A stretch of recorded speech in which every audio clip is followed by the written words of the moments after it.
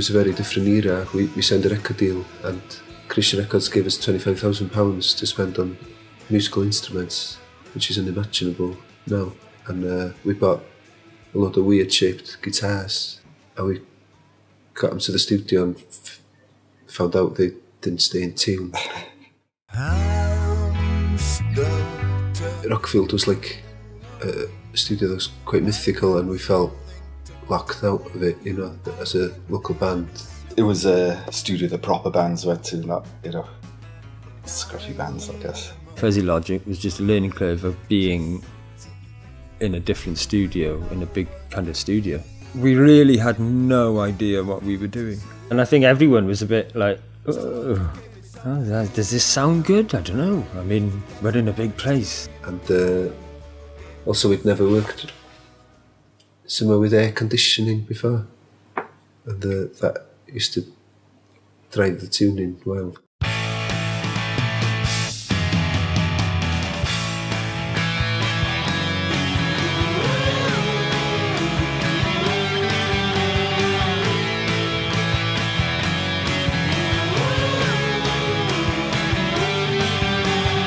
There's plenty of stuff there we'd forgotten about, the demos and stuff like that, but they just sounded so...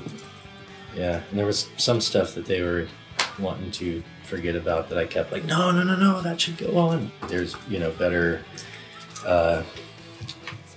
digital to analog converters, analog to digital converters, you know, that just felt the record itself could sound better. All the B-sides, I think, are great, and they're out of print. I mean, I think they're the greatest band since Led Zeppelin.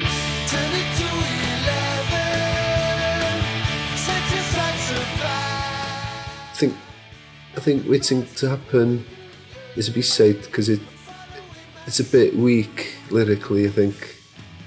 You know, it's quite catchy. So there's a reason for it to exist, for the music and the catchiness, but I think that the lyrics are maybe a bit ill conceived.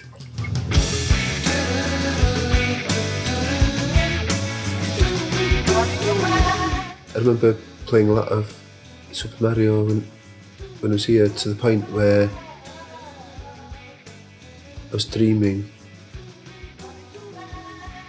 about Mario, playing Super Mario Kart. I mean, it's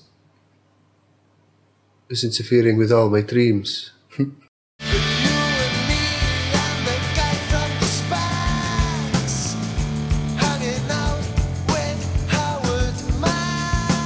We didn't know Howard when we recorded the song. I mean, we knew him first from the news. Leading some kind of alternative James Bond lifestyle, who seemed to be fighting the system and making a nice living out of something he believed in. And then, yeah, we had the song, Griff wrote the song, and then we started hanging out with him.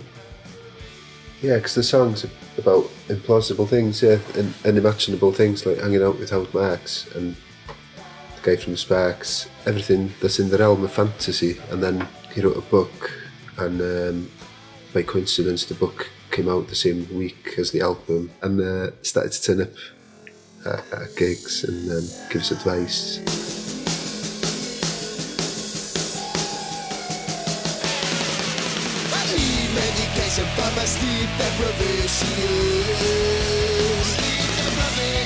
It was like a catchphrase that I think Bump and Guitar developed.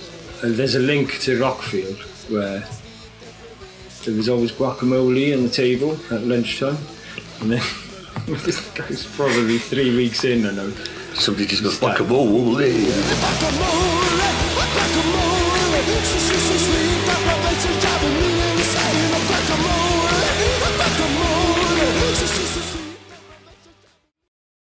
There was a different desk here 10 years ago.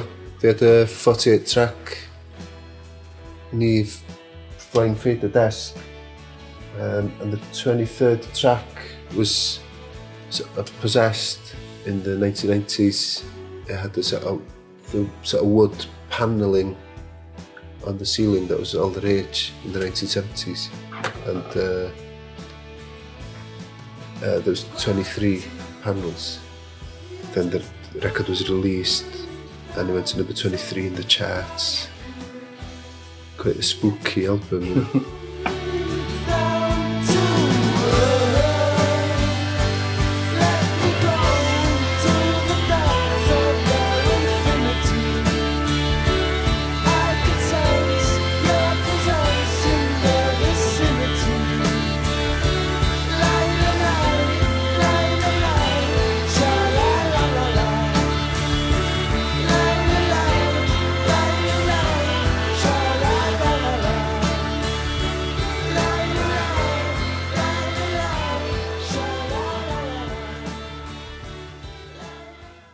Turned out some of the demos are pretty different, like gathering moss.